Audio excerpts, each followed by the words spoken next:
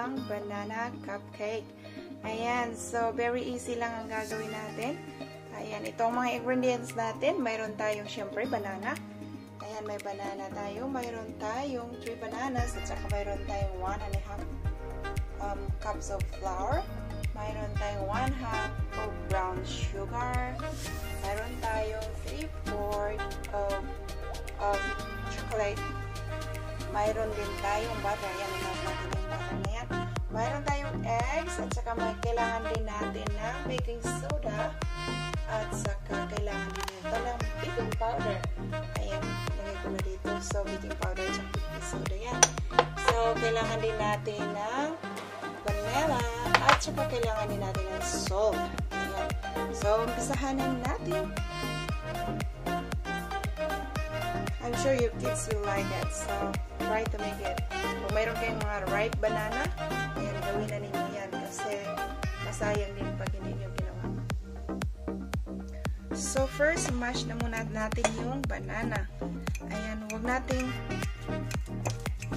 i-blender kasi masisira yung texture niya. Mas maganda pag ginanito lang ninyo siya. Gamitan ninyo ng fork para...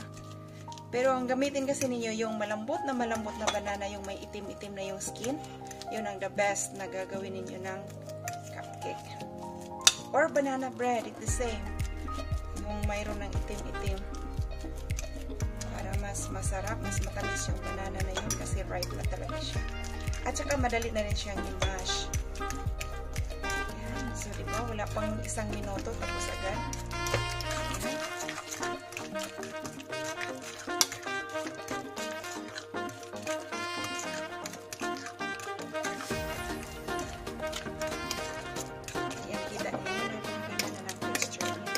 Hindi masyadong durog, mayroon pa rin siyang kahit. Ayan, so ilagay na natin muna yung mga liquid na ingredients. Ayan, kailangan natin na vanilla.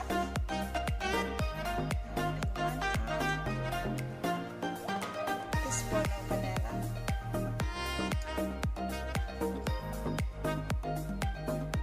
Ayan, so yan na yung vanilla natin. Kailangan natin i-crack yung egg natin.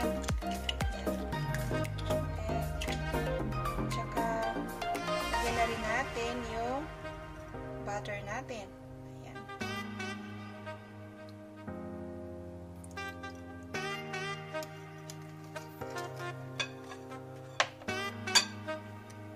Ayan. So, lagay na rin natin yung sugar. Ayan, 1/2 sugar tayo. Tapos, ilagay na rin natin yung mga dry ingredients natin. Ito yung baking soda at saka baking powder. Ayan. So, ano natin siya. Ito na yung mga dry ingredients natin. Ihuli na natin yung chocolate. Ayan. Dahan lang.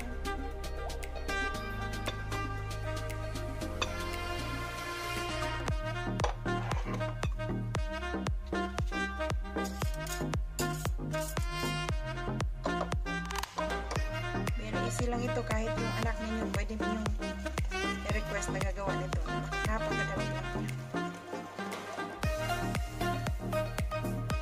Basta tama lang yung ingredients, tamang measurement, sigurado masarap na yan. Na banana, pecans,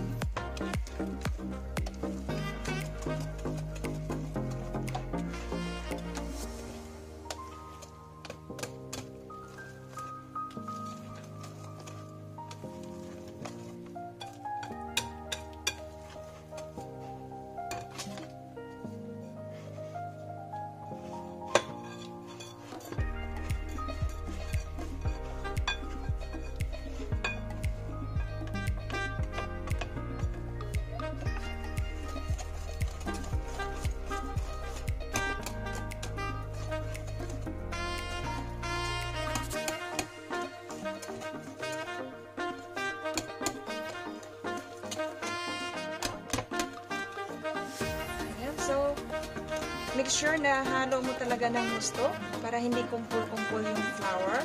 Yun lang ang importante, na mahalo mo talaga ng gusto.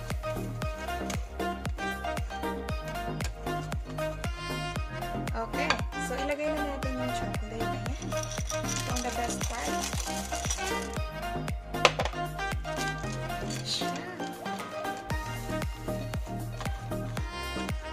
Dapat nakasmile kang magawa ng mga food kung ano yung ginagawa mo. Kasi, pag nakasmile ka, mas lalong sasarap yung ginagawa mo.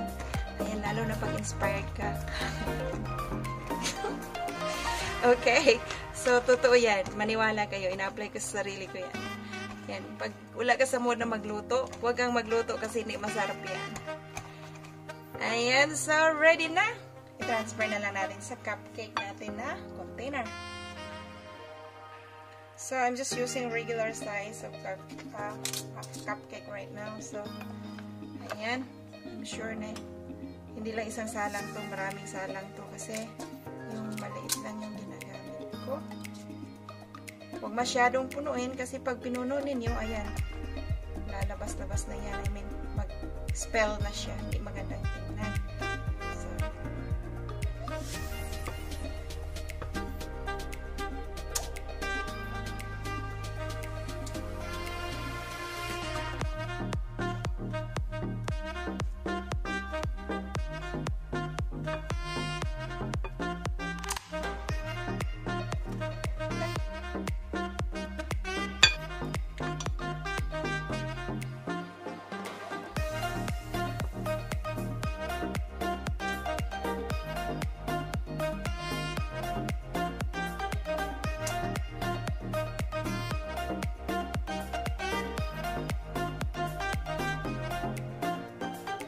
iba, hindi chocolate ang ginagamit nila. Pwede rin nuts.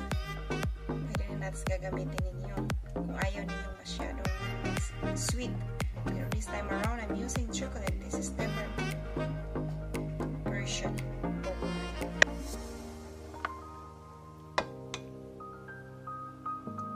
Yan. So, hindi na nasasayang yung ripe banana natin. Magagamit natin siya. Kasi palagi na lang akong nagtatapo ng ripe banana. So, it's not really good. Wasting food. So, we need to reuse it. So, ito na siya ngayon. Ayan. Ready na rin yung oven natin. Lagay na natin. So, ayan. Lagay na natin sa oven natin.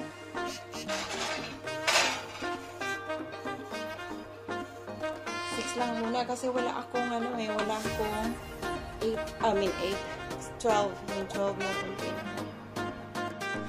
So yan, beeping na yung muffins natin. Ready na siguro siya. Tingnan natin. Ayan, ready na nga. So, tingnan natin. Ooh, that's too good. Oops.